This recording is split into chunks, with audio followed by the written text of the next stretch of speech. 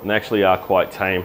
Like you see here, I personally haven't seen a tank full of calvus like this. And just to show you the amount of fry that are in this aquarium. G'day guys, Jason here. Welcome back to my fish room. So in this week's video, we're going to be doing my June 2022 fish room update tour. So let's get straight into it. And this is the first tank I'm showing you this month. It has my largest white Altolamprologus calvus fry, as well as my Furcifer Risha, the 5 that I recently purchased at the Cichlid Club. These guys are really settling into this aquarium now. I love this tank. As you can see, it houses so many calvus.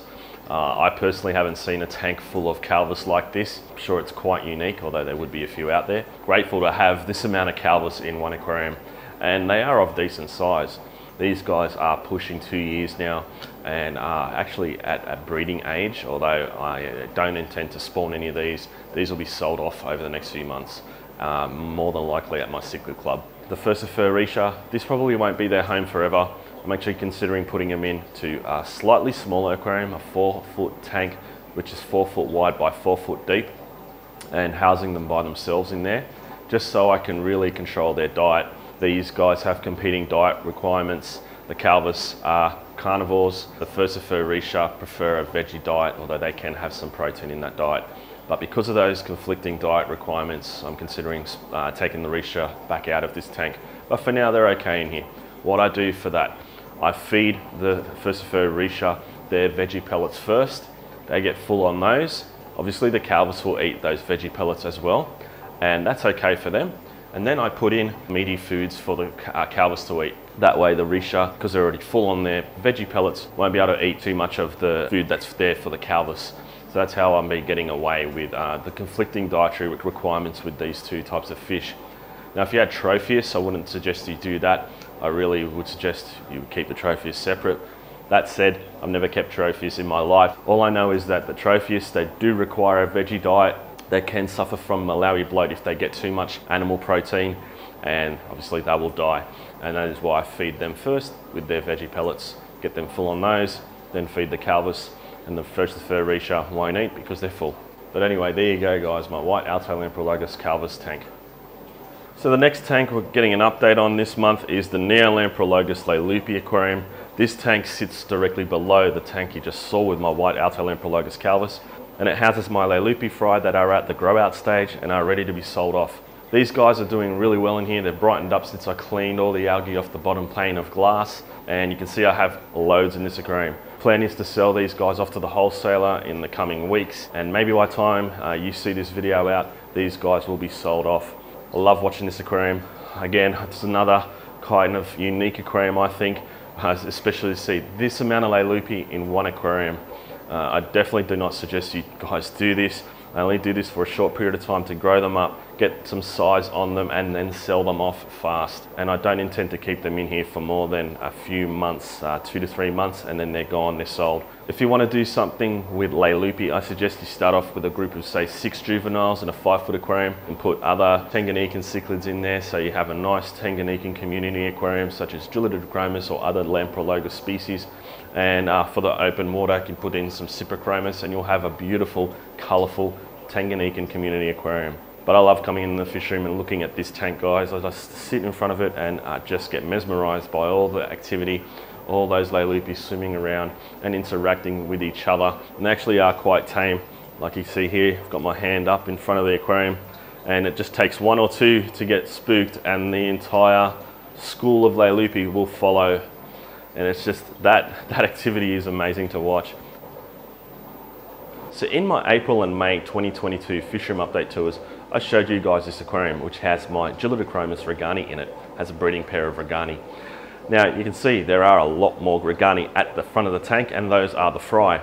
Now the reason why I wanted to show you guys this aquarium again for a 3rd consecutive month is so you could see the size that the regani put on over the last few months. You can see them at the 1 month mark here, 2 month mark here, and the 3rd month.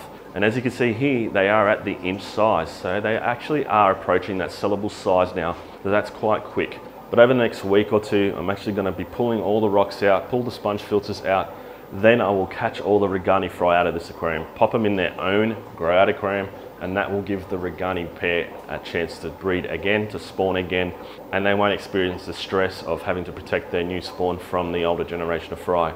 I have heard that Regani can sometimes step breed, but I haven't had any success with that. Step breeding, if you didn't know what that is, it is where you can have older generations of fry with younger generations of fry in the one aquarium and they won't eat each other. Examples of Tanganyikan cichlids that do step breed are Neolamprologus bruchati and Neolamprologus multifasciatus. Those guys, the older generations of fry, won't prey on their younger brothers and sisters. However, I have heard that Regani do the same thing, but I haven't had any luck with the spawns that I've gotten from this breeding pair. So unfortunately for them, they are only able to bring up one generation of fry at a time. So the plan is to pull the fry out, put them in their own grow aquarium, and then let the Regani pair breed again, and they won't have to have the stress of defending that new generation of fry from the older generation. And this tank houses my Neolamprologus brevis sunspot breeding trio. Now again, I showed you this aquarium last month, and the reason for that was to show you the amount of fry that they had. And I do consider these species to be a relatively easy shell dweller from Lake Tanganyikan to breed. The reason why I'm showing you this aquarium this month though is to show you the amount of fry they now have, and there are loads in this aquarium. It is insane. I don't think I can remember them having this amount of fry at any one time in the past. There are a range of slightly different sizes in the fry in this aquarium. Some are just pushing past the 1 centimetre mark. Some are about the 1.7, 1.8 centimetre mark. The vast majority are under 1 centimetre. And so far this breeding trio have been able to raise numerous generations of fry in this one aquarium at the same time. Now that's because they've spawned in quick succession of each other, both females. I've got 2 females in here and 1 male, and he alternates his spawning with both of those females. And because they've been able to spawn so quickly in quick succession, they've been able to raise many generations of fry at the one time. Now, like I said with the Regani, these guys are set to sometimes step breed. I've never really seen that to a successful population size in the one aquarium. Once the fry start to push the 1.5 centimetre mark to 2 centimetre mark, they will prey on their younger brothers and sisters that are newly hatched out of the shell. So I really haven't had success with brevis fry after they're around the 1.5 centimetre mark to 2 centimetre mark. It's best that you pull them out of the tank if you want subsequent generations of fry to continue to come out of those parent shells, because the older generations of fry will pick those babies off. But so far, again, because the breeding trio have been able to breed very quickly in quick succession, I'm getting a lot of fry in this tank. And just to show you the amount of fry that are in this aquarium, I've just popped in some live microworms. You can see that cloudy looking area in the aquarium. That's the microworms. Feeding the live food brings the fry off the sand bed and into the water column, and then there you'll be able to see how many there are now. And that's why I've put the food in this aquarium. Now, the other reason why I'm showing you this tank from a low profile, like pretty much flush with the sand bed, is 2 reasons. One, to see the fry. They are so camouflaged, they're very hard to see. Second reason is because I have a very bad cyanobacteria outbreak in this tank. I've been battling it with ChemiClean and numerous water changes, and nothing seems to work.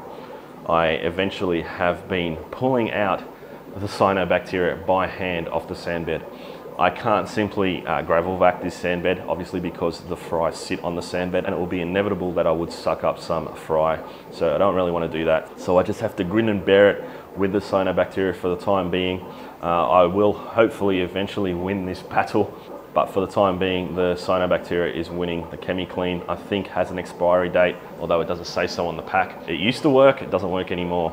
I'm really frustrated by this cyanobacteria outbreak, and that's another reason why I'm showing you this aquarium from a low angle or low profile, so you don't see all the cyanobacteria, because it is quite bad in this tank.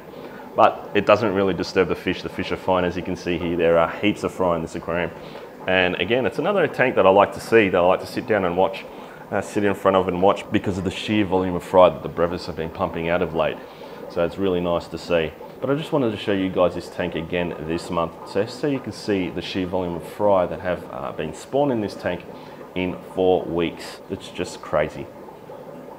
Now, if you'd like to see every single tank I have in the fish room, I suggest you watch my full fish room tour for 2022. You can watch that video right here.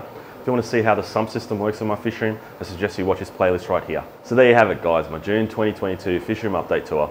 I really hope you enjoyed that video and found it informative. If you did, please give me a thumbs up, comment, and consider subscribing to the channel. I really would appreciate it. Alright guys, I'm going to wrap this video up now. Thanks heaps for watching, and I'll catch us in the next one. Bye.